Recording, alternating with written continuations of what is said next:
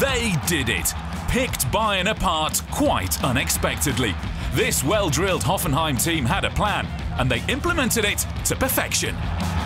Andrej Kramaric! Hoffenheim reminding Bayern that they are just mortal. A collective masterclass with a very capable conductor.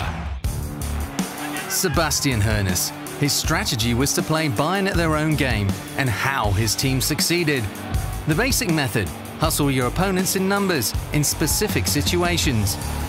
8 Hoffenheim players are covering the middle, squeezing like an accordion, forcing the error. And then they switch straight into attack. Systematically proactive against a team less than fresh from their midweek UEFA Super Cup victory over Sevilla. Hoffenheim are running that bit harder. Again, they're a man up here, 4 against 3. That's the constant aim. That's what Hoeneß wants to see. He gave us right advices. I have to say, the whole week we were ready, we were focused on the game because we knew it. If we're not going to be 200% on the pitch against the best team right now in the world. One of Bayern's great strengths is their pressing game. Hoffenheim know that, and also know how to turn it to their advantage. Because when Bayern press, they press as one, fullbacks included. And that perceived strength becomes a weakness here. Keeper Oliver Baumann's precise long ball sends Bayern into defensive disarray. First they're outnumbered, and then it's 3 against 3. But now they're only reacting, chasing the situation. Then comes the mistake from Benjamin Pavard. That gives Hoffenheim their opening, and they're not going to let it pass. Munas Dabur, ice cool at the finish.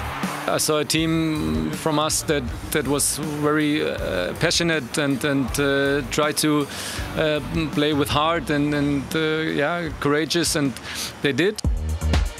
With intelligence as well. When Bayern have a numerical advantage up front, they can't also have it at the back. The next incident is very similar to the last. Again, Bayern gets sucked into the high press. And again, Baumann puts one over on them. His kick draws the visitors into unpredictable one-on-one tussles. Hoffenheim have trained and planned for this disorder. Manuel Neuer shows no weakness, but others do. 10 aerial contests is way more than normal for Alphonso Davies. It's not one of his strengths.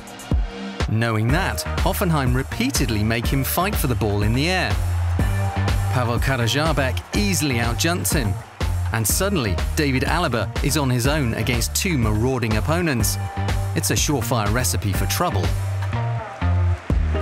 Especially given Andrej Kramaric's form right now. This sweeping move highlights several Hoffenheim specialities. Baumann's kick out, moved on down the right.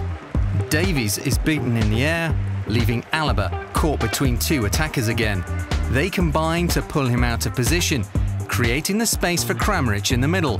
Another top draw finish, and Bayern's run of 23 straight wins in all competitions is about to come to a shuddering halt. A remarkable 4-1 victory, taking Hoffenheim top of the table for the first time in 6 years. They had their plan, and they executed it to perfection. Hello? Yes, you. Bundesliga on YouTube. There are more great videos coming. Click here to subscribe and join our Bundesliga community.